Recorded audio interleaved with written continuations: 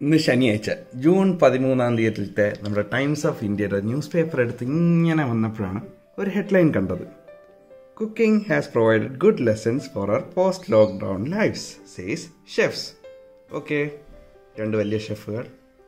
Okay, another chef. സൈഡിലോട്ട് വന്നപ്പോഴാണ് നല്ല പരിചയമുള്ള മുഖമാണല്ലോ. നമ്മളല്ലേ?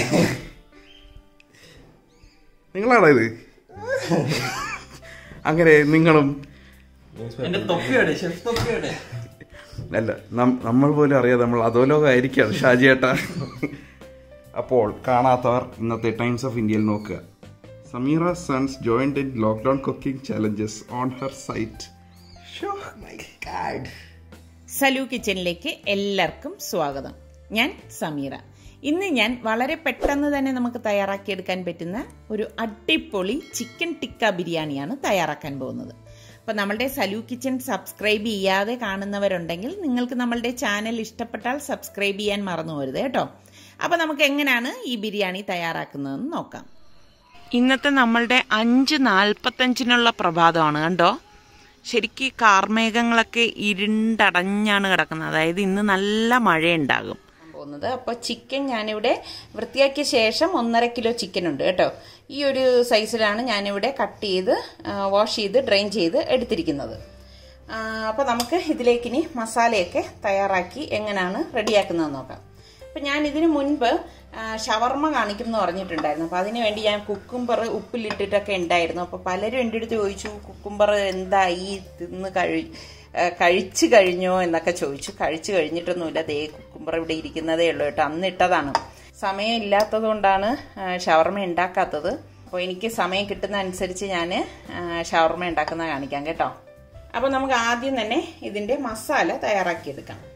ഇതുപോലെ ഒരു പാത്രത്തിലേക്ക് ഞാനിവിടെ 3 ടേബിൾ സ്പൂൺ കാശ്മീരി ചില്ലി പൗഡറും 1 ടീസ്പൂൺ കുരുമുളക് പൊടിയും 2 ടീസ്പൂൺ മഞ്ഞൾപ്പൊടിയും 1.5 ടീസ്പൂൺ ഗരം മസാല പൊടിയും. നമ്മൾ വീട്ടിൽ തന്നെ പൊടിച്ചെടുത്ത ഗരം മസാലയാണ്. അപ്പം അതിൻ്റെ ലിങ്ക് ഞാൻ ഇതിൻ്റെ ഡിസ്ക്രിപ്ഷൻ ബോക്സിൽ കൊടുത്തിരിക്കാം. 1/2 ടേബിൾ സ്പൂൺ മല്ലിപ്പൊടിയും പിന്നെ ചാട്ട് മസാല ഞാനിവിടെ 1/2 ടീസ്പൂൺ ഇട്ട് കൊടുക്കുകയാണ് കേട്ടോ. ഇനി ഇതിലേക്ക് പാകത്തിനുള്ള ഉപ്പിട്ട് കൊടുക്കാം. ഇനി ഇതിലേക്ക് 1 table spoon ginger garlic paste. ഇനി ഇതിലേക്ക് 1 നാരങ്ങയുടെ നീരും കൂടി പിഴിഞ്ഞൊഴിച്ചു കൊടുക്കാം. ഇനി ഇതെല്ലാം കൂട്ടിയിട്ടൊന്ന് മിക്സ് ചെയ്ത് കൊടുക്കാം. ഞാൻ ഇതിലേക്ക് വെള്ളം ചേർക്കുന്നില്ല കേട്ടോ.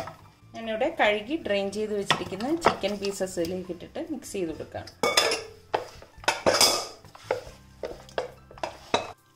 ശരിക്കും നല്ലൊരു ഓറഞ്ച് കളറാണ് ഈ മസാലയ്ക്ക് കേട്ടോ.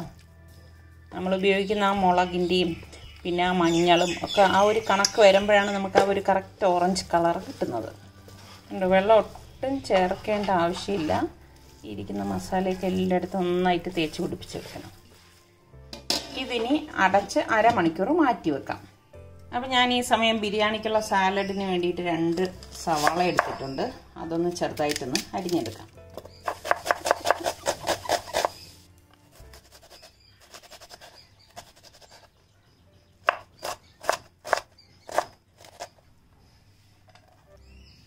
ഇതിലേക്ക് ഞാൻ 2 തക്കാളി കൂടെ ചേർക്കണേ.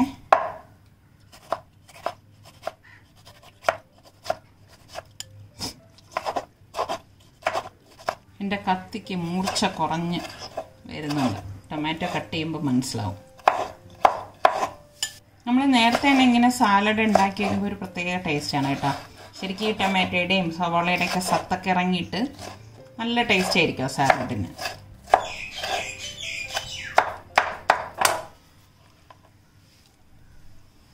ഞാനിതിലേക്ക് കുറച്ച് മല്ലിയിലൂടെ കട്ട് ചെയ്തിട്ട് കൊടുക്കണം. ഞാനിവിടെ 2 പച്ചമുളക് എടുത്തിട്ടുണ്ട്. അതും കൂടി ഒന്ന് ഇതുപോലെ ചെറുതായിട്ട് കട്ട് ചെയ്തിട്ട് കൊടുക്കണം. ഞാനിവിടെ തൈര് എടുത്തിട്ടുണ്ട്. അപ്പോൾ തൈരിലേക്ക് പാകത്തിനുള്ള ഉപ്പിട്ട് കൊടുക്കാം.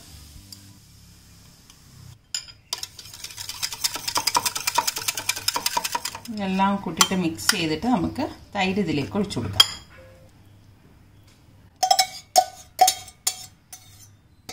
ഞാൻ ഒട്ടും വെള്ളം ചേർത്തിട്ടില്ല കേട്ടോ.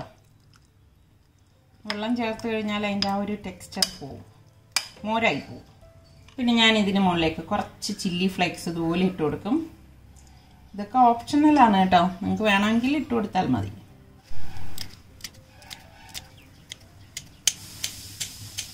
അപ്പം ഇതിനെ അടച്ച് മാറ്റി വെക്കാം. അപ്പം ഞാനിവിടെ ഇന്ത്യ ഗേറ്റിൻ്റെ ബസ്മതി റൈസ് എടുത്തിട്ടുണ്ട്. ഞാനതൊരു 4 ഗ്ലാസ് ഇതുപോലെ ഒരു ബൗളിലേക്ക് ഇട്ടിട്ട് നന്നായിട്ട് കഴുകി കുറച്ച് വെള്ളം ഒഴിച്ച് 15 മിനിറ്റ് കുതിരാനായിട്ട് മാറ്റി വെക്കും.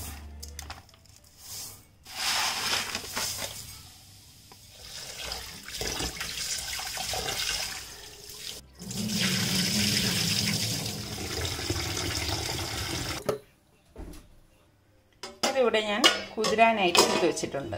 അപ്പോൾ ഇനി നമുക്ക് ചിക്കൻ ഒന്ന് ഫ്രൈ ചെയ്തെടുക്കണം. അതിന് വേണ്ടിയിട്ട് ഫ്രൈ ചെയ്തെടുക്കാൻ പാകത്തിന് ഓയിൽ ഞാൻ ഒഴിച്ചു കൊടുക്കണം. ഓവറായിട്ട് ഓയിൽ ഒഴിച്ച് ഫ്രൈ ചെയ്തെടുക്കേണ്ട ആവശ്യമില്ല കേട്ടോ. കാരണം ഇതിൽ നിന്ന് ഇനി ബാക്കി വരുന്ന ഓയിലാണ് നമ്മൾ ഈ ബിരിയാണിക്ക് വേണ്ടി യൂസ് ചെയ്യുന്നത്. ഓയിൽ ചൂടാകുമ്പോഴേക്കും നമ്മൾ ഈ മസാല പരട്ടി വെച്ചിരിക്കുന്ന ചിക്കൻ പീസസ് ഇതിലേക്ക് വെച്ച് കൊടുക്കാം. ഫ്ലെയിം കുറച്ച് വെച്ചിട്ട് വേണം നമ്മളിത് ഫ്രൈ ചെയ്തെടുക്കാനുള്ളത് കേട്ടോ. അപ്പോൾ നമുക്കിനി ഇതൊന്ന് മറിച്ച് വെച്ച് കൊടുക്കാം. ഒരു സൈഡ് റെഡി ആയിട്ടുണ്ട്. എല്ലാ ചിക്കൻ പീസസും ഇതുപോലെ മറിച്ച് വെച്ച് കൊടുക്കണം. ഫ്ലെയിം കുറച്ച് വെച്ച് വേണം നമ്മളിത് ഫ്രൈ ചെയ്തെടുക്കാനുള്ളത്. ഇപ്പോൾ വലിയ പാൻ ആയതുകൊണ്ടാണ് ഞാൻ എല്ലാം കൂടി ഒരുമിച്ച് ഇട്ടിട്ട് ഫ്രൈ ചെയ്തെടുക്കുന്നത്. ഇപ്പോൾ നിങ്ങളുടെ ചെറിയ പാൻ ആണെങ്കിൽ 2 ബാച്ചായിട്ട് ഫ്രൈ ചെയ്തെടുത്താൽ മതിയേ. അപ്പോൾ എല്ലാം ഞാൻ മറച്ച് വെച്ചിട്ടുണ്ട്. ഇനി ഇങ്ങനെ തന്നെ ഇരുന്നൊന്ന് ഫ്രൈ ആവട്ടെ.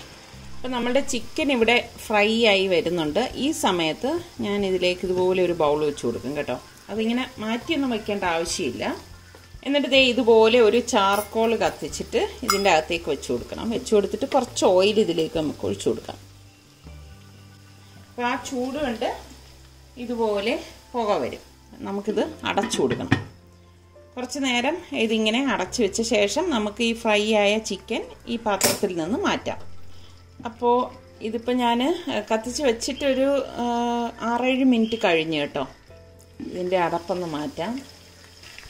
ഇതങ്ങ് മാറ്റി കൊടുക്കാം. അപ്പം ഞാൻ ഈ ചിക്കൻ പീസസ് ഇതുപോലെ എടുത്ത് ഒരു പാത്രത്തിലേക്ക് ഇട്ട് കൊടുക്കണം.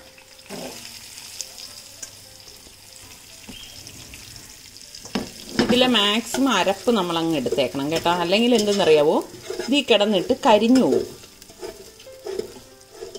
കണ്ടോ,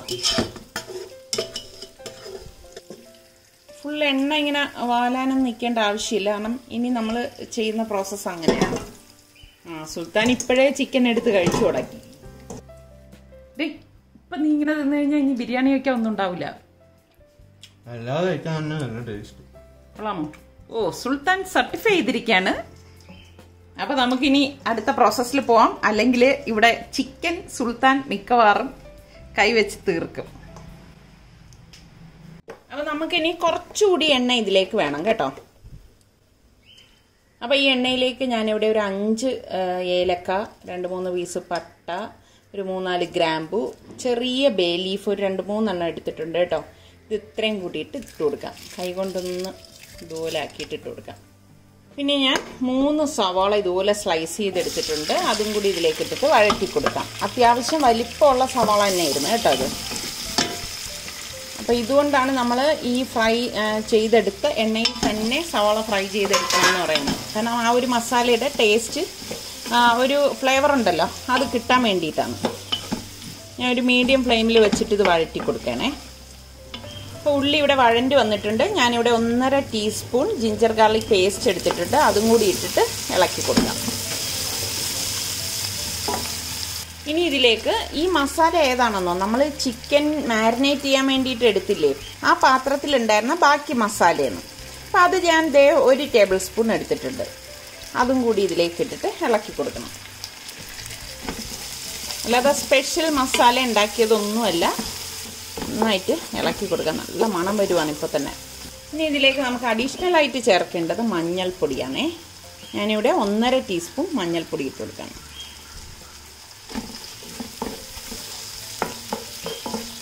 ഇനി നമുക്കിതിലേക്ക് ഞാനിവിടെ 1/2 കപ്പ് തൈര് എടുത്തിട്ടുണ്ട്. ഈ തൈര് ഒഴിച്ച് ഇളക്കി കൊടുക്കാം.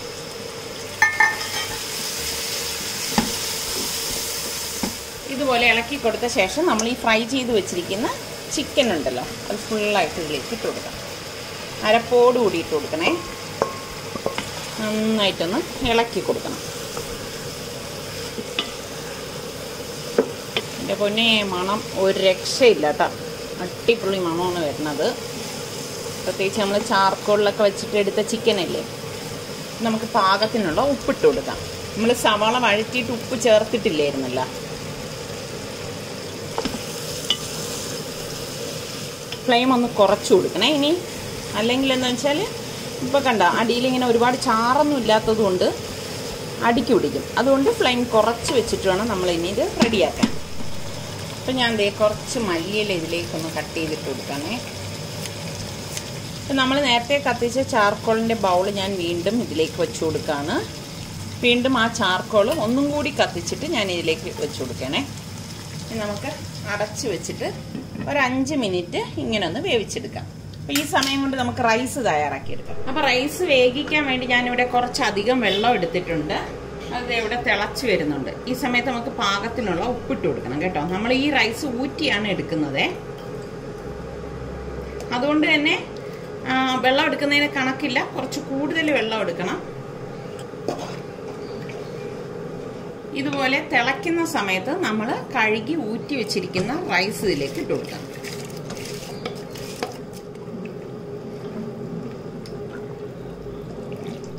ഇപ്പം റൈസ് ഇവിടെ വെന്തിട്ടുണ്ട്. ഞാൻ ഇനി ഇത് ഡ്രെയിൻ ചെയ്യാൻ പോവാണ്.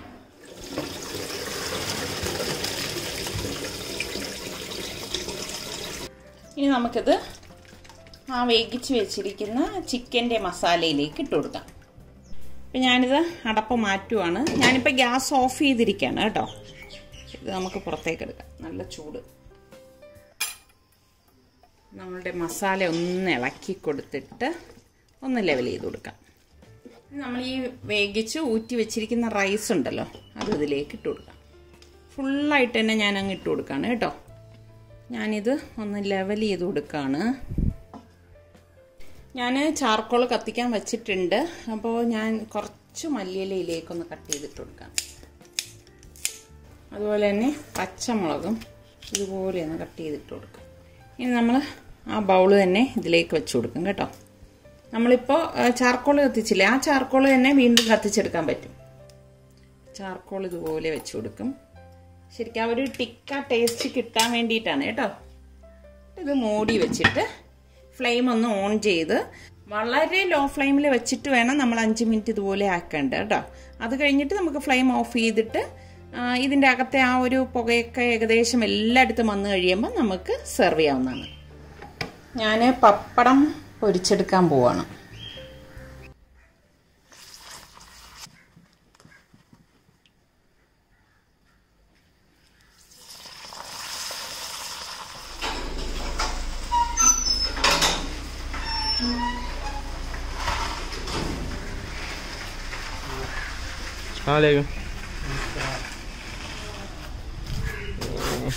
എങ്ങനെയുണ്ടായിരുന്നു ഓഫീസ്? അപ്പോൾ നമുക്ക് ഇതിൻ്റെ അടപ്പൊന്ന് മാറ്റി നോക്കാം. ഇപ്പം ഞാൻ ഗ്യാസൊക്കെ ഓഫ് ചെയ്തിട്ടുണ്ടായിരുന്നു കേട്ടോ. ടിക്ക ബിരിയാണി ആയതുകൊണ്ടാണ് നമ്മൾ ഈ ഒരു സംഭവം ചാർക്കോൾ ഇതിലും കൂടി വെച്ചത്. ഞാനത് പുറത്തേക്ക് എടുക്കണം, നല്ല ചൂടുണ്ടേ. ഇതൊന്ന് ഇളക്കിയെടുക്കാം. നിങ്ങൾക്കറിയാലേ ഇതിൻ്റെ മസാല എന്ന് പറയുന്നത് അടിയിലാണ്. ഇളക്കി നന്നായിട്ടൊന്ന് മിക്സ് ചെയ്തെടുക്കണം. അപ്പം നിസാറിക്കയും സൽമാനും എത്തിയിട്ടുണ്ട്. അവരിത് കുളിക്കാനായിട്ട് പോയിരിക്കുകയാണ്. അപ്പോൾ കുളിച്ചിട്ട് വന്നിട്ട് നമ്മൾ കഴിക്കാനായിട്ടിരിക്കാം. കണ്ടോ, ആ മസാല നമ്മൾ എല്ലായിടത്തും നന്നായിട്ട് വരത്തക്ക രീതിയിൽ ഒന്ന് മിക്സ് ചെയ്ത് കൊടുക്കാം.